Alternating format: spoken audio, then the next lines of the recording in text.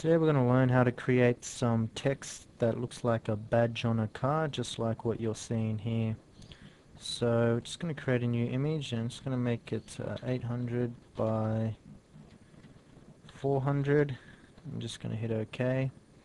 Now the first thing we want to do is zoom out a bit and then select our gradient tool here and select the option linear gradient, normal and opacity 100. And I'm just going to select this blue and drag from outside of the bottom corner just to outside of the top corner, just like so. The next thing I want to do is press D to reset the colors and then X to change them around, and then create a new layer.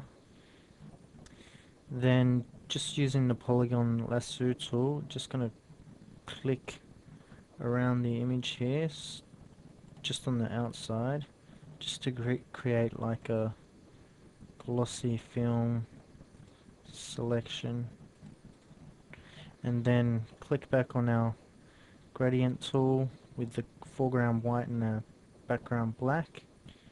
Then starting from about here, just drag down to here so it's white to grey, and then we want to change the blending mode to linear dodge and the opacity down to probably say 23%, and then go select and deselect.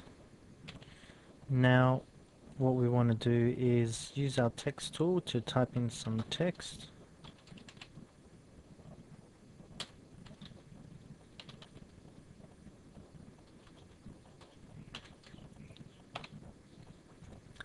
And then we're just going to use our move tool to position that text. And then what we want to do is right click on the text here and select blending options. Then the first thing we want to do is add a drop shadow, so I'm just going to select drop shadow, tick that, blending mode multiply, color black. All these settings are pretty standard. The distance will probably change to about 4 and the size will change to about 7. Contour, leave that as it is, and all the rest just leave as is. Then what we want to do is select inner glow, and you want to choose a color that's close to your background color, so I'm just going to select a blue,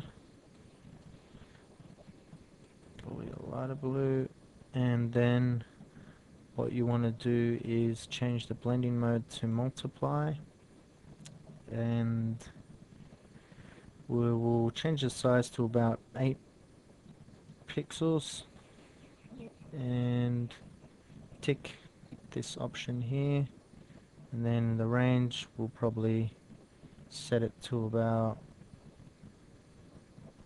76%. And then what we want to do is select the bevel and emboss option, change the style to emboss and the technique to chisel hard. The depth we want to choose probably about 170 to 180, so we'll say 172, 75, and direction up, size 5. We want to change the angle though, probably to -45, and the degrees here we'll put at say about 60 or 70. And then the gloss contour option, we want to select this option here, and then we want to tick that box there, and for the opacity we want to set it to 100, color black, and the shadowing mode we want to change the shadow mode to hard light and set the opacity at about 80%. Then what we want to do is select the contour option and just click in here will bring up this screen, and what we want to kind of do is just drag this down to like so, and maybe another one around here. But you can sort of play around with that until you get your desired result, and this is what we have come up with. Okay, so hope this has been a help to you, and thanks for watching.